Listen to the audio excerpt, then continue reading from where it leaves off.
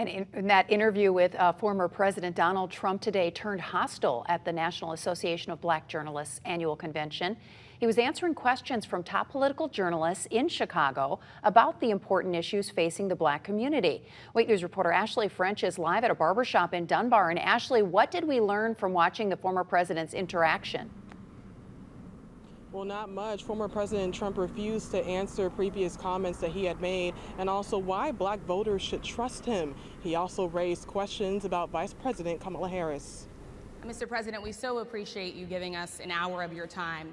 Former President Donald Trump fielded questions with the National Association of Black Journalists in Chicago on Wednesday, and things quickly got heated when NBC senior congressional correspondent Rachel Scott asked, "You've attacked black journalists, calling them a loser, saying the questions that they ask are, quote, stupid and racist.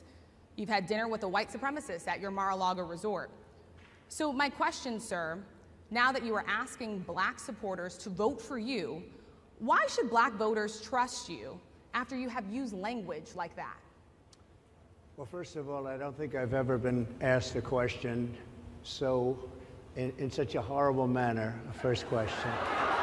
A discussion these four men and I watched at Just in Time Barbershop and Salon.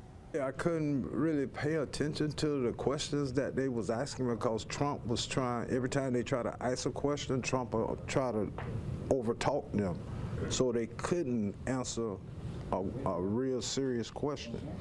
But one question on their mind, the economy.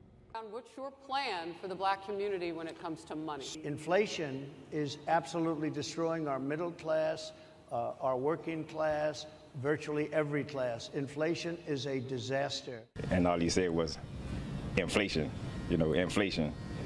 He kept going around inflation. From that, I didn't get any answers again. He just danced around the question. Edric Felton likes the way Trump handled the economy in his first term and thinks that he will do a good job if elected again. And so, our country is in debt and stuff like that, so I think he'll handle, the country a little better than everyone else. But others are not so convinced. With that, what we just seen on TV,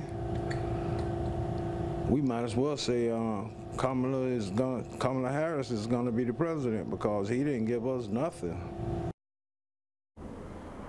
Now, Vice President Kamala Harris was asked to speak at this year's convention, and she did ask the NABJ board if she can do a virtual chat instead due to not being able to make it in person, and that option is still being discussed by the NABJ board currently as of right now.